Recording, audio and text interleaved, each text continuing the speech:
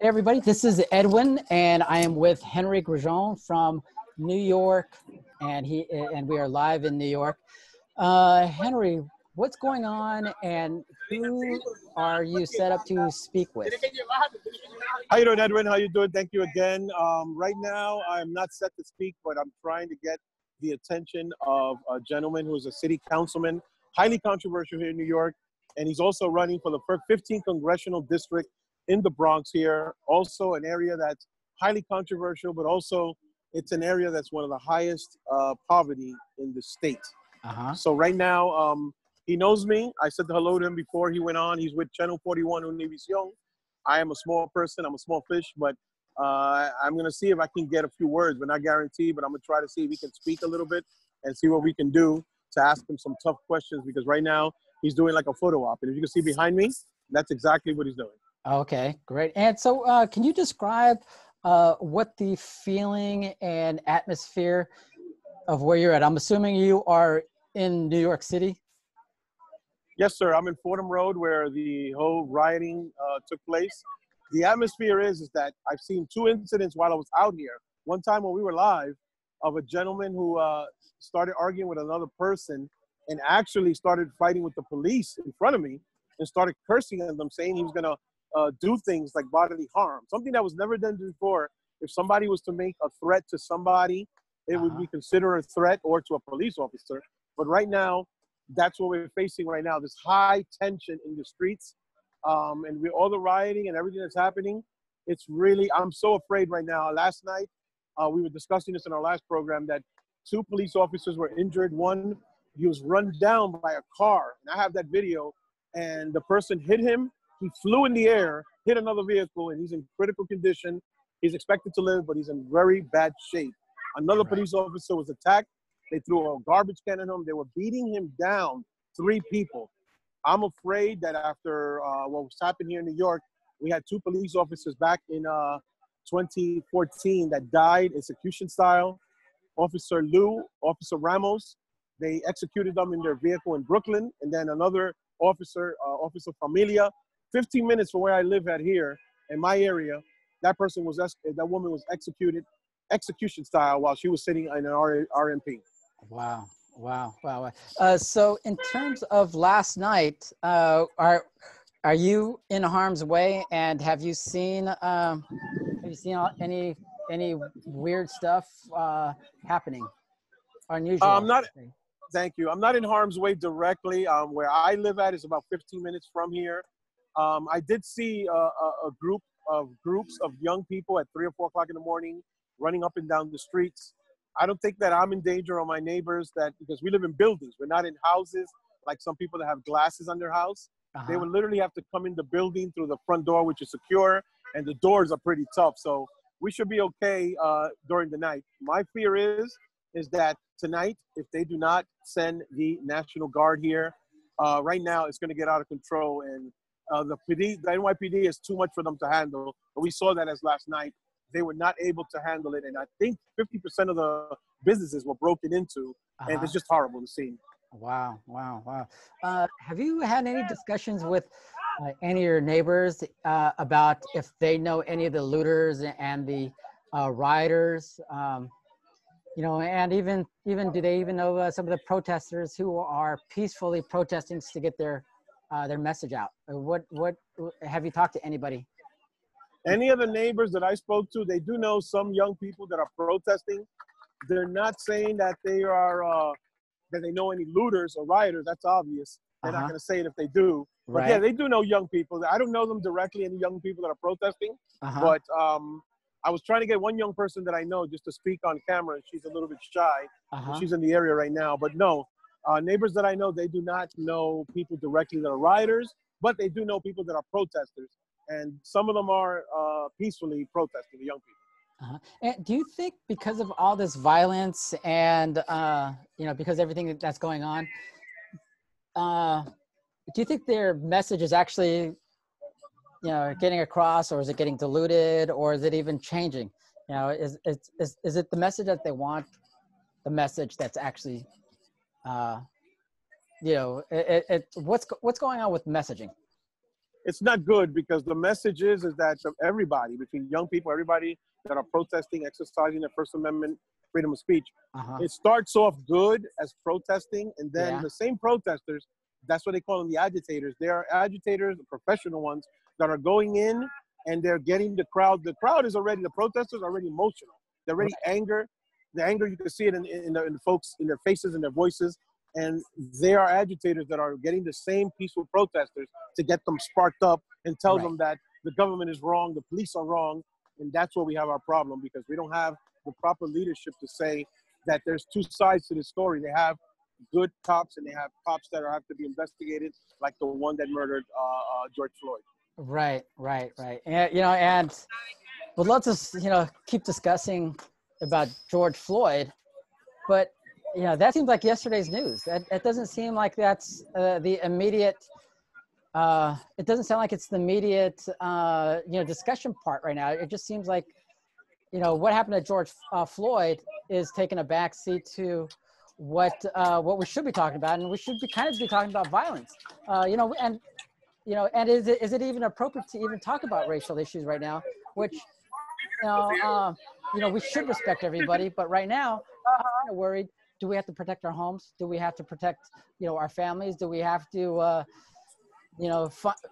prepare for food to last us, I don't know how long until the stores get restocked and rehabbed to make it even, shoppable.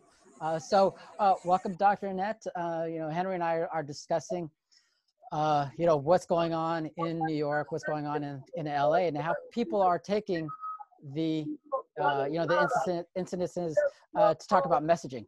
Is the messaging about, George Floyd, or is the messaging about staying safe? What are you seeing out there, in terms of what you feel? Do you feel the racial tensions and the way to fix, all this all the racial tension, is that taking a backseat to, preparing to survive? What are you feeling is the most needed discussion? I think that when we're going through this kind of turmoil, we've just been through, the politicians never want to stop talking, I guess. A lot of talking, not a lot of action. Right. But ultimately, we've just been through COVID-19. People were extremely concerned about being able to have enough food for their families, about staying safe and not getting infected. And then we move to this mode, which is everybody's in chaos. There are protesters that are trying to say that their protests are peaceful and that they want to get their message out. But again, with the looting, the destruction of property, the destruction of everywhere that we purchase anything in our cities, it's going to be hard again for people to be able to live a normal life. It seems like America's moving from chaos to chaos, and solutions are actually what's happening is we're kind of seeing that the people that we elect to office, the people that are supposed to be serving in leadership roles, are kind of just letting everybody have a free-for-all. Right. What do you think about that, Henry? Yeah, I agree with the doctor. I mean, right now, even the leadership here, the governor here and our state mayor also, they're not giving us what they need. There's no leadership. It's true what she says. They're not talking so much about coronavirus anymore. I mean, you notice, I could just flip the camera around and I could show you, Dr. Net, what do you think as a doctor? Where's the social distancing? Look what I'm showing you right now. Look at this. You got people that, okay, you have some that are masked, some don't, most of them okay, but there's no more social distance. What happened? What happened now all of a sudden we don't have to worry about the coronavirus? It went away? I don't know. What do you think? Kind of makes you think, because we're not doing social distancing. We're not being extremely careful as to who we're standing next to, who we might have any kind of droplets, across our barriers or whatever. I'm not seeing a lot of handshaking, but a lot of fist shaking also. kind of contact. And, you know, the virus doesn't care. The virus doesn't care whether you shake somebody's hand or whether you slap somebody's face. Right. Yeah. Right. So anyway, so what is the status of you in New York? Are you able to speak with the congressional candidate? And can you describe who do we want to speak to right now? Who are you waiting to speak to? And what's his background? Okay. What's his perceived perception of what's going on? Okay, I'm trying to get him. Just remember, if I catch you off guard and say, okay, we're ready to get him. He just finished his interview. The guy is a city councilman. He's a chairman of the transportation committee in the city of New York, which is a powerful committee, and it actually handles for the cab drivers. Last year, there was 10 suicides of the cab drivers. So right now, he's in the middle of doing all this. And right now, get ready, Edwin. There's a possibility I might go quick. He's walking around, shaking hands. You're gonna hear him, and I don't know if I'm gonna be able to. I'm gonna try to squeeze my question in there in regards to what does he think about the curfew? You're gonna hear him. He's against it. And what does he think about the National Guard coming into this area after what happened? Because the NYPD is trying, but right now we're not even sure that they're able to do that. So he's doing what he knows me, right? So he's giving me a chance, and I grab him. You can continue talking. This guy, again, he's 10 years in city council. He's a chairman of a powerful committee, and he's running for the 15th congressional district. He's a progressive. He does not like Donald Trump. He does not like the Republicans. He is blaming, earlier he was on some stations, and he was saying that he's blaming Trump. He's blaming just everything. You can just imagine he's a progressive, so that's what it is. So it's interesting. So I'm almost, if you want to continue, but I'm about to grab him. He's about 6 feet away from me. Okay. You know, while we're waiting for that to happen, Dr. Annette,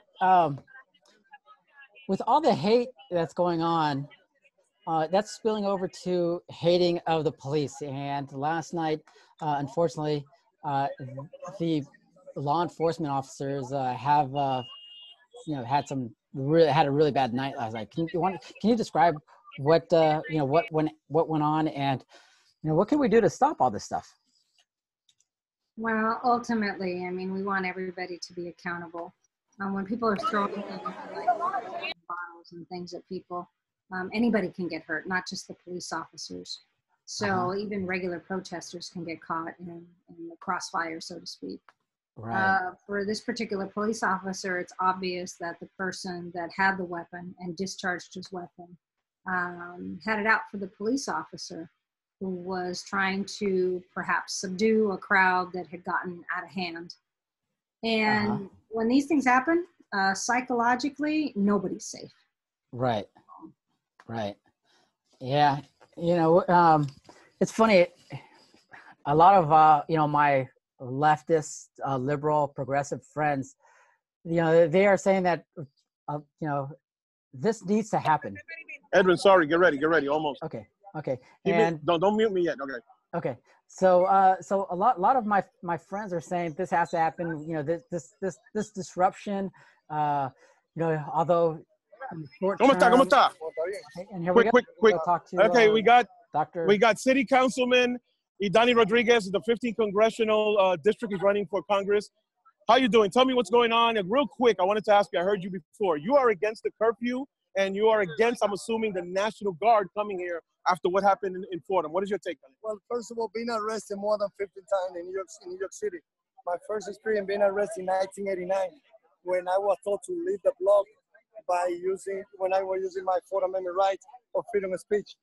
I've been committed to not only be part of the movement to support justice for George Floyd, but I also believe that we need to focus on anti-poverty initiatives. So I put my statements loud and clear. I call for the mayor of New York, for the governor to start the curfew. I don't think that we need a curfew. What we need to do is to be sure that whoever have infiltrated the movement step out. And I don't think that whoever got involved in the level of vandalism reflect what the movement is. This is an organized, peaceful movement led by young people who especially demand justice for George Floyd, but also say this is more than George Floyd. This is about a system that has been built over 400 years of systematic racist society led by white male in this country. What we need to do is to be sure that immigrants, working class, middle class, New Yorker, Black, Asian, Latino, all of us receive the support that we need, especially on good quality education, affordable housing, good paid job, justice for George Floyd, but also support our community and the white leadership, Governor Cuomo, Controller Di Napoli, Controller Stringer, Mayor de Blasio, you know, Speaker Johnson. Use the white privilege that you have as leader of this nation to share those with the Black and Asian community who deserve, and Latino, who deserve more opportunity to see our children moving forward, getting good quality education, getting good paycheck. Let me ask you quick. So, but I'm saying I'm 35 years in this neighborhood. I'm Latino, Dominican. What do you think? Should we have what happened last night? Do you think we should have the National Guard? Because the police are trying their best. So the answer is no, not to the curfew, not to the National Guard, yes to this movement. I've been there in the street in the past at 2 in the morning, protesting, being part of civil disobedience. I support the movement, not to the curfew, not to the National Guard. Okay, thank you. So guys, you saw that. That was Idani Rodriguez running the 15th Congressional District.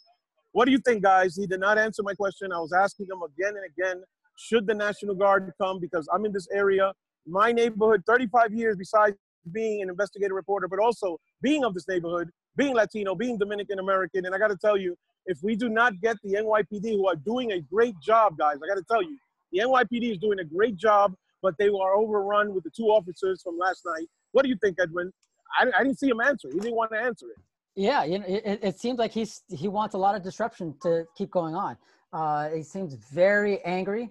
You know, his response is all about race. You know, what happened to you know, love thy neighbor, and what happened to, you know, respect? You know, it doesn't sound like, you know, it sounds like he just wants to get even at I don't know what. Give me a second before you go to Dr. Net. And I got to tell you, after talking to the councilman, and you're seeing here, NYPD, they're doing a great job. It broke my heart to see how that car hit that officer last night. It breaks my heart to see that I'm from this neighborhood besides being a reporter, and to see the one officer that was beat down. What is the mayor doing? What is de Blasio doing? They need support. They're doing a great job. Look, I pointed their camera on them. They need support. They're doing a great job, and I'm not ashamed to say it, that I support them. And I support also the movement. First Amendment, freedom of speech. Protesters are protesters, but not rioters. They're breaking the law. Guys, what do you think? Look at the great officers right now that I'm showing you. They're in danger right now. Tonight, they're expecting more riots. And you see that the governor and you see that the mayor is not sending the National Guard to help them out. What do you think? Well, as far as sending in the National Guard, the sending in the National Guard is to keep people safe, including our police force. People can peacefully protest, even with the National Guard present. So if you don't want the National Guard present and you want to continue having looting and arson and having assaults on innocent police officers, then what are you promoting? Because you're not promoting America. And you're not promoting law-abiding citizenship, and you're not promoting a Bill of Rights. You're just expecting a powder keg to have a spark go in it and an explosion to happen, and let the chips fall where they may. That's not justice. That's not really harboring a constitutional concept of a representative republic. I also heard from him that, you know, white privilege and the white privileged people should do this and do that. Our communities should stand together, unified, regardless of race, regardless of religion, and stand for what's right. What's right is you can have a protest. Let it be peaceful. Get your word out. Explain what it is, why you're angry. But don't take it out physically, and do not take it out financially on businesses that are struggling anyway with this crisis. Right, I agree with you. So Henry, what else is going on in your area? It sounds very busy. Well, it is busy right now. Like I said, the city councilman, he is, and another candidate, I believe it is, she's speaking right now. You know, they're turning it into a picture op. You see the people behind them. You have people that are supporting. This here is right smack in the middle of the heart of Fordham Road, where all the riots happened last night.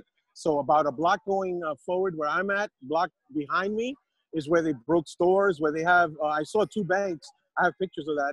that they took the ATM and ripped it out of the wall, and they took so many thousands of dollars. Stores are boarding up as we speak. They have, or they already have boarded up. They're preparing for the worst. But you've seen the city councilman. You see the problem we have? They don't want to admit and say, look, the cops and more police because they're already stretched. They're already dealing with Manhattan. They're already dealing with Queens. And we're expecting the worst of the worst to happen tonight. And they're going to have more stores destroyed. On top of that, you have the coronavirus that actually shut down we're still in shutdown. June 8th is the next date that the governor is going to look at to try to reopen. He's opening up in phases. The businesses are going under. People, I don't know what to tell you, man. This is like, I've never seen something like this. All right. Right. Well, my biggest concern is we have turned from completely being at home and everybody needs to stay safe. And now what I'm hearing from your councilman is, okay, we're not going to talk about coronavirus. We're not going to talk about social distancing. We're not going to talk about mask wearing. We're not going to educate anybody about that. And by the way, I'm also going to ignore the businesses being burned and looted. And we're just going to talk about protesters and how white privilege has caused all this. It's not reality-based. And this is not leadership. Leadership means that you have to take your pulpit and educate people and say, you know, protests are good as long as we stay law-abiding. It's important that we have people stay socially distant with each other. It's important that we not loot, that we not have people around us that are destroying property, because that muddies the message and makes it impossible for us to get our message across. It's not a time going around and ignoring the fact that criminal behavior is a protest. Great, great. Well, I'm gonna go live with Facebook, and so I'm gonna hit the button. I finally got it back up. So give me a second. We're gonna go live on Facebook in about 5 seconds. Hopefully my computer will last long. But welcome everybody, and give us 1 minute to get going and set up with live on Facebook. If you are on live, if you are watching this on Facebook, please like, share, comment, and we would love to hear your comments. But here we are. We are live on Facebook. My name is Edwin Duterte. I'm with Dr. Annette Tejero, who is live in Las Vegas, and Henry Grijon, who is live in New York. We just got finished with a video of a recorded interview with a councilman in New York who's running for U.S. Congress. He does not appreciate the military coming in to help out with the NYPD. Henry, how are you, and are you safe? Thank you. How you doing, Edwin? Thank you. I am an investigative reporter out of New York here. Thank you so much. It's an honor to be with you and Dr. Net. And right now, it's 5 o'clock or 4:30 for me, they have issued a curfew at 8 p.m. And last night it was 11 p.m. But because of the rioting that happened, they issued an 8 p.m. curfew until 6 a.m. here in New York, in my area. But right now, behind me, you can see there's a big crowd, and you have a couple of candidates. One of them was Idani Rodriguez, who's running 15th Congressional District. He's a city councilman, 10 years, on a powerful committee called the Transportation Committee that deals with the cabbies that lost about 10 people last year when they committed suicide. It was a pressure pot then, guys. It's a pressure pot now. We're coming off of the epicenter here in New York and seeing so many people died. My own grandmother is positive with coronavirus and struggling in a hospital right now. She's 98 years old. But right now, New York, I don't know what happened. About a week ago, we were dealing with coronaviruses and, dealing with it. And all of a sudden now they don't talk about it. And now we have people with the social distancing here. They were so strict with it. And now everybody is in crowds and doing all these protesting throughout the United States, especially here in New York. But we're expecting the worst here, guys. I mean, I already spoke to the councilman, asked him what he feels about the curfew. He's against it. He calls it a white privilege. He's on this kick. He's against the president. He said that it's the president's fault. He's against Republicans. And this is what I have to deal with here. He does not come up with a meaningful solution. You guys noticed I asked him twice, what does he think about the curfew? What does he think about the National Guard, that we need it so bad? We're losing our business in my area. I think we're going to go, tonight's going to be worse. All right. Dr. Annette, do you, as we were listening to the councilman speak about about what's going on in New York. You mentioned white privilege and how the curfew is white privilege. What is your opinion about having a lockdown because of all the violence? Is bringing the military to help support the NYPD? Is that white privilege? Well, I do not believe that our military or our law enforcement is all white composed. So that's a bit. Yeah. I found it quite alarming that he mentioned that the curfew was about white privilege. There's a lot of violence, and how could you say that this violence is is white privilege? Henry, what's your take on the whole situation? Well, it's incredible that I have a lot of good white friends that are feeling pressured right now in regards to this white privilege. I don't see it like that. I see it that, a lot of us minorities have had opportunities to come and in this country to be good. I mean, a lot of us are minorities of families that are immigrants. I was born here, but my family are from Dominican Republic. And you have to work for what you have to do. You have to go to school. You have to work hard. And the United States gives you that opportunity. And unfortunate, what's happening here in my area is that a lot of politicians are pushing for socialism. They're looking at that the people should not be working. They should get the assistance from the government. The government's obligated to, and that's what the unfortunate thing that I'm seeing in my community. And it's unfortunate. Right. So, Dr. Net, I think at some point, we're all kind of bunkering down. I for one have secured our home. We've bought food to last us a few days. Should not because of we're going to get attacked or we feel like we're going to get attacked, but if our local grocery stores get attacked, it's going to take some time to restock and rebuild the the grocery stores and so forth. But with that said, what can we do to stop the violence, as well as what can we do to stop this movement that we're all victims? What do you think? What do you think we should do? Well, obviously we have to take care of our families first. Make sure that you have enough food and any other necessities that you have.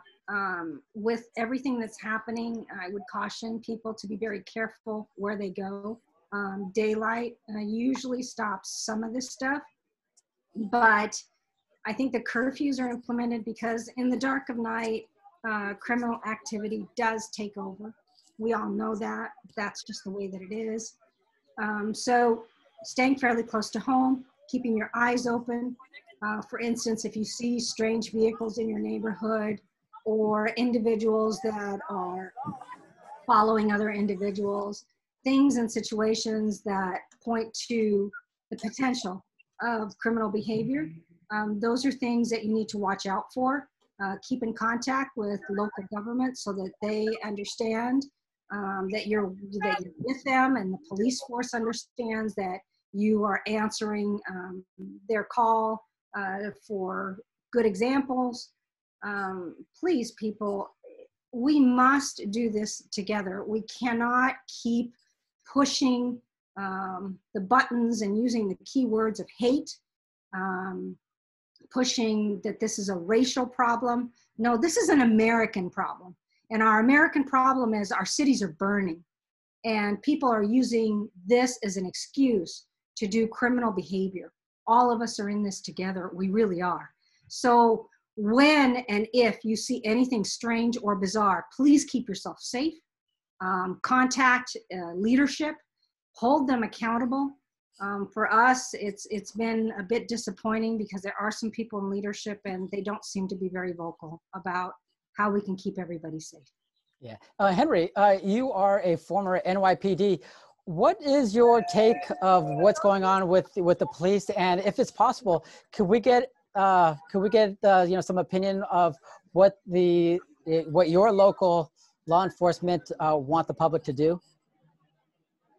Yes. Right now, what we're looking at with the police is, again, last night they were struggling, and you see how 2 officers were injured. And here on my area, the stores that were, that were vandalized.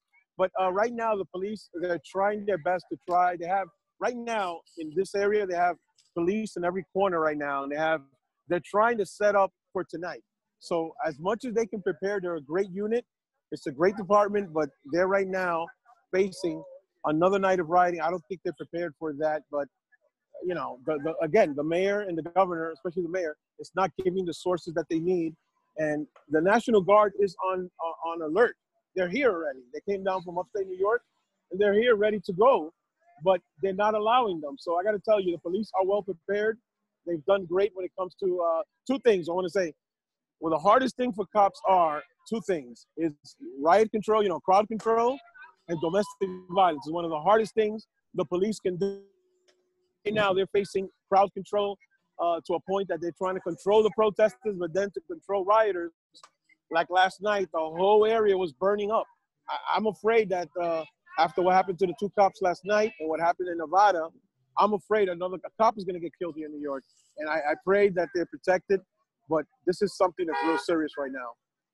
Yeah. Speaking of the police officer that was, that was attacked in Las Vegas, can you speak more? I know we talked about what's going on in Las Vegas, Dr. Annette, but what are the cops? Are they on high alert? Are they, do they even want to work? So, what's your opinion about that?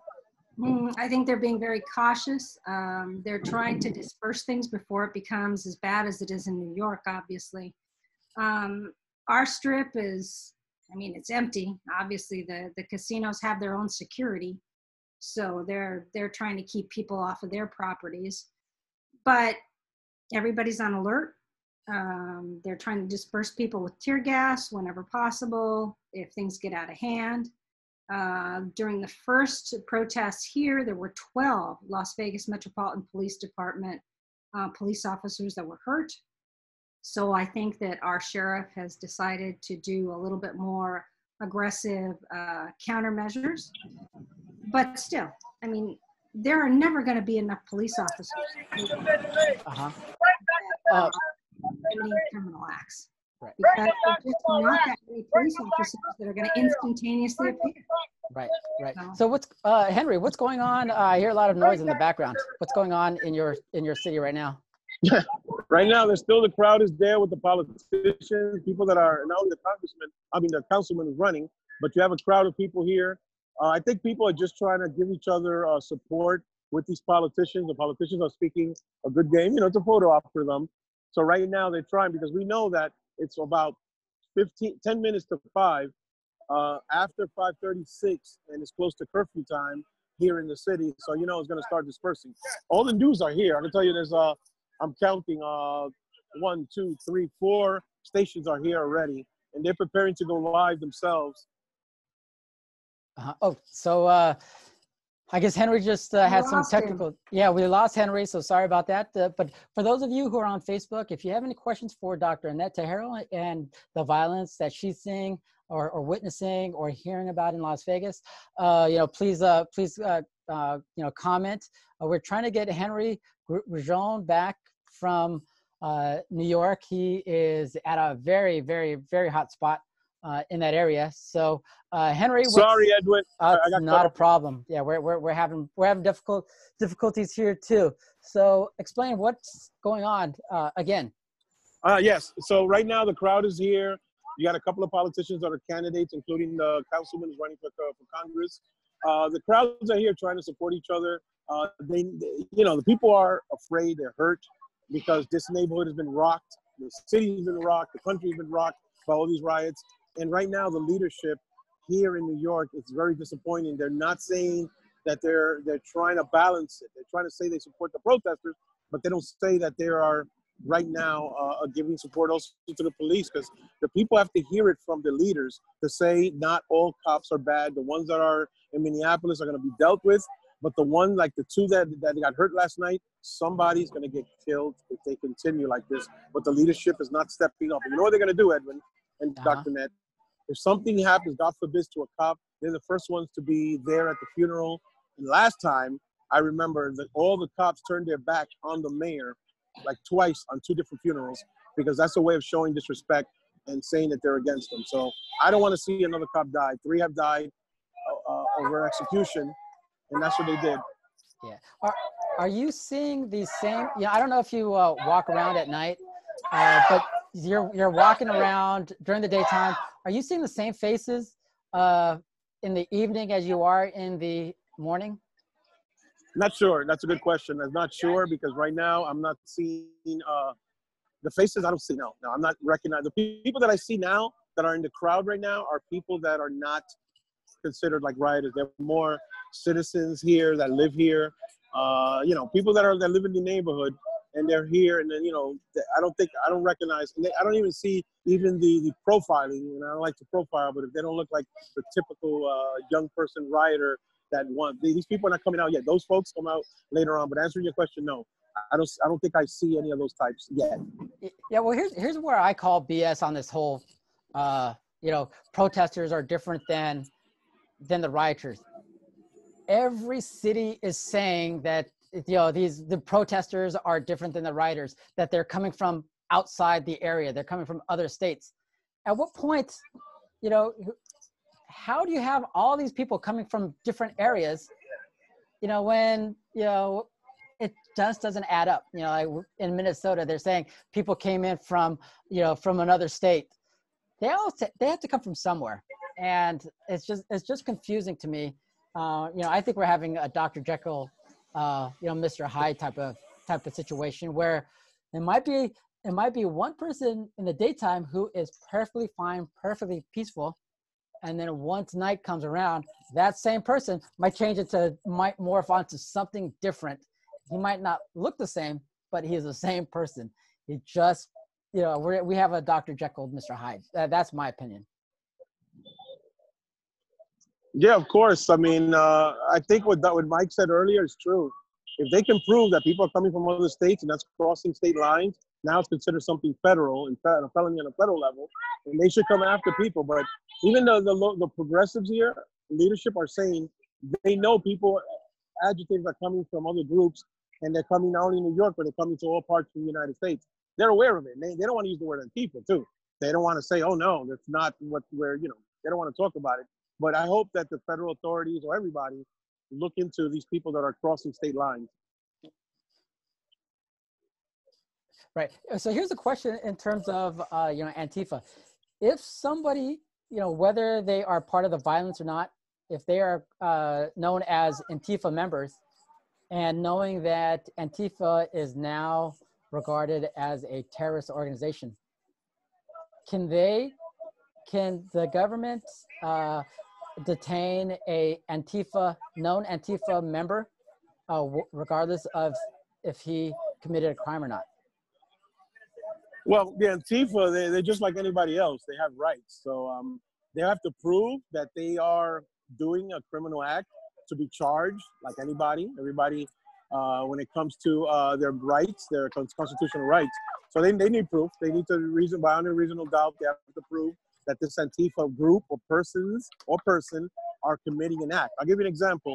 The 2 attorneys here in New York that are being charged by the federal government for throwing a cocktail item at one of the police cars, they were supposed to be facing murder charges, but now attempted murder. But now all of a sudden they bumped it down to destroying property. That's at the local authorities here. But now the federal government, the U.S. Attorney's Office, wants to continue to pursue these 2 attorneys. Listen to this, guys. 2 attorneys. 2 attorneys were caught. One, I think, is African American. The other one is a white woman. And they're both attorneys. And one is an Ivy League attorney for an Ivy League school. And they're both being charged with all these things. Know what I mean? Right. So welcome back, Dr. Annette.